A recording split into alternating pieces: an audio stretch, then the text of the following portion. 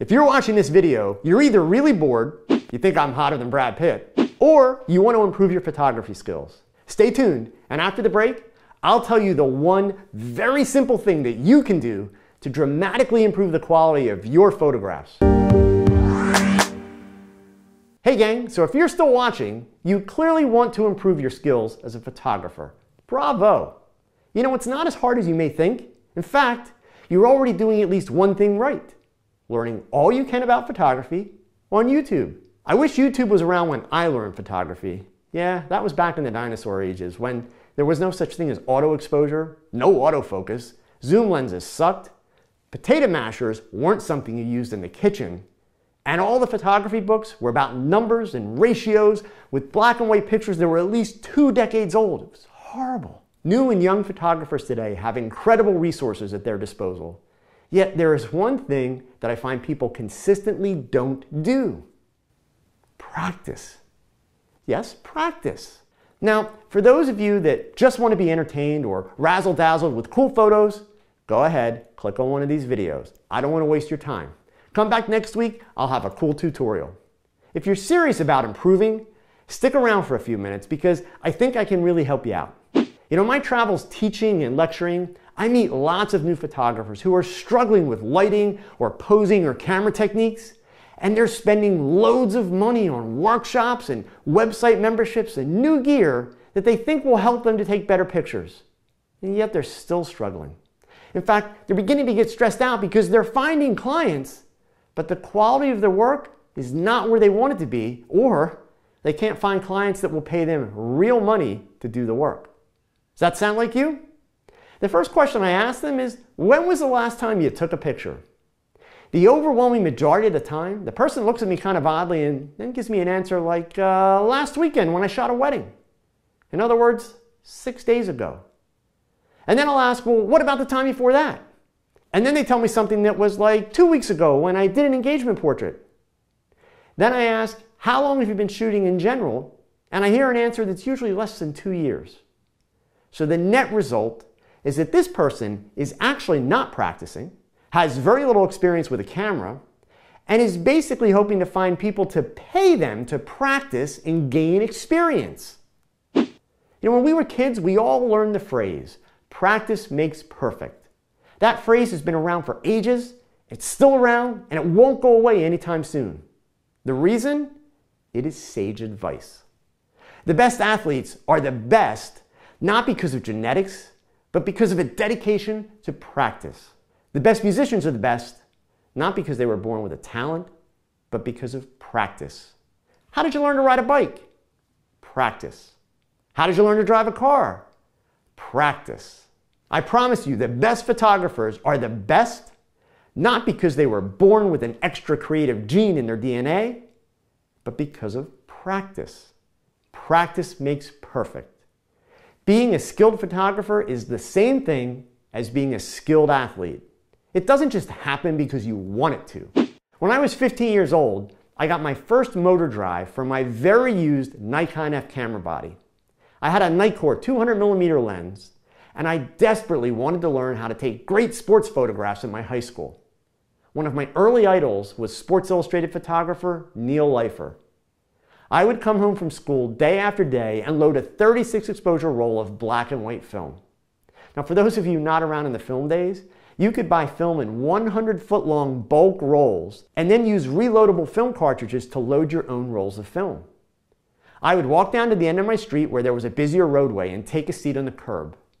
Then I would practice follow focus as cars came up the road. My task?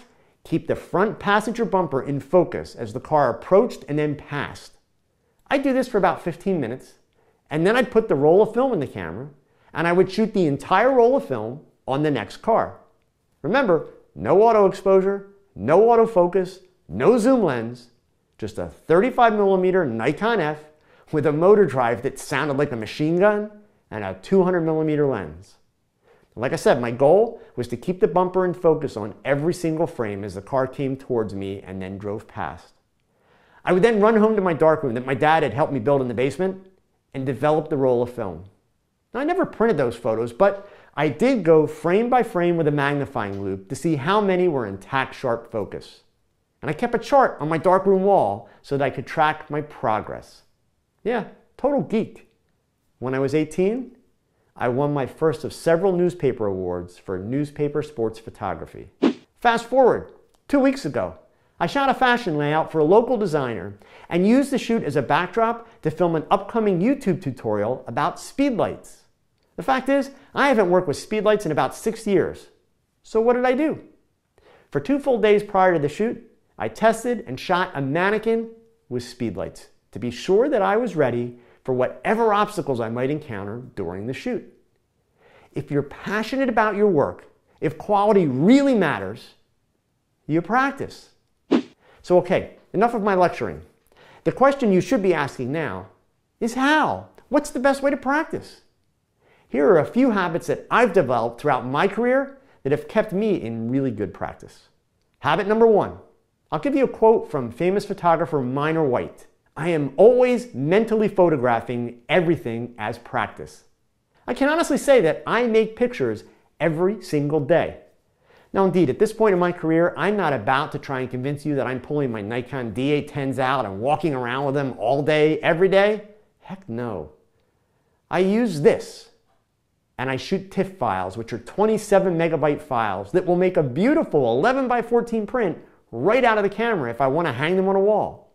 Using this camera and taking photos all the time keeps me visually sharp. It's with me at all times, so I never have an excuse, and it empowers me to look at the world in a creative way because I can capture my visions easily and with some degree of quality. Here are some recent images that I've made with my iPhone, just because they presented themselves, not because I had to. Habit number 2, simplify. If you've watched many of my videos, you've heard me say, kiss it. Keep it simple, stupid. Do you have a new lens? Maybe a new flash. For a month or so, make all your practice just about that piece of gear. This will force you to be creative in your problem solving because you're potentially limiting your visual options by using just one lens or your lighting options with just one flash. You know when you get in your car to drive somewhere? With very little thought, you put the key in the ignition or you push the start button and you begin driving. At this point, you're not thinking about how to drive. You're paying attention to the other traffic, concentrating on the directions or the words to your favorite song on the radio. But you are not trying to remember how the car works. Don't pick up a camera or a piece of lighting equipment and try to remember how things work. If you don't know your camera inside out and backwards, you'll be dividing your attention between your subject and your gear when you shoot. That's how you miss things, and that's how you make mistakes. It's also worth noting that the guy with the newest or the most equipment is not necessarily the best photographer. In fact, it's usually completely opposite result. You've all heard the phrase, the best camera is the one that you have in your hand. Habit number 3, work your shot. Yeah, this video. Watch it. Back in the film days, I had to mow lawns as a teenager to afford all that film. Today, digital memory cards can be deleted and reused over and over and over again. You have no excuse. Look at the images taken by your favorite photographers. Heck, go to Google and search the phrase iconic photographs. Few, if any, of those photos are the result of one frame. They are the result of photographers shooting many frames and different exposures and different camera angles, some vertical, some horizontal. Make sure you exhaust every single possibility. That effort will not only yield better photographs, it will give you more experience. Understand that great photographs are not about exposure and lenses and lighting. Those are the tools that we use to solve problems.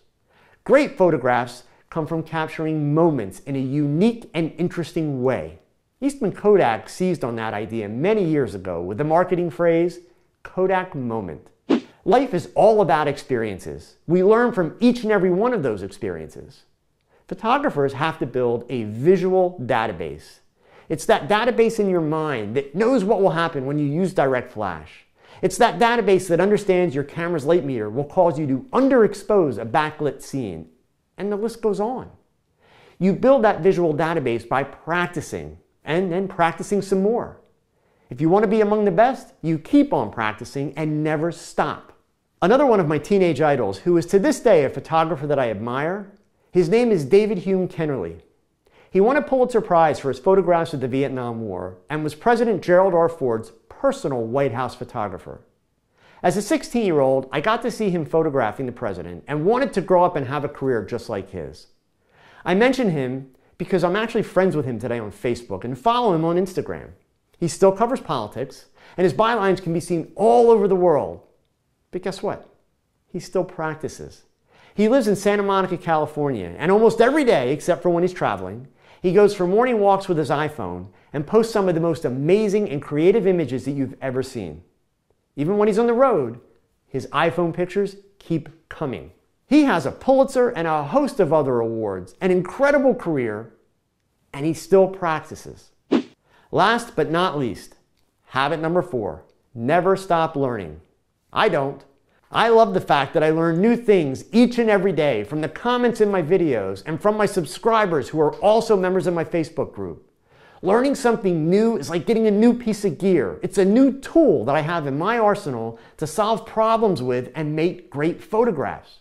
I told you that you're already off to a great start with this habit because you're here on YouTube trying to learn. So what are you waiting for?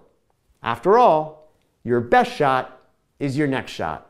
So keep learning, keep thinking, and keep shooting. Adios. Thanks for watching. If you find these videos helpful, please give them a thumbs up and subscribe so that you don't miss a single episode. And if you've got a question that you'd like answered, post it in the comment section below. Your question could be my next video.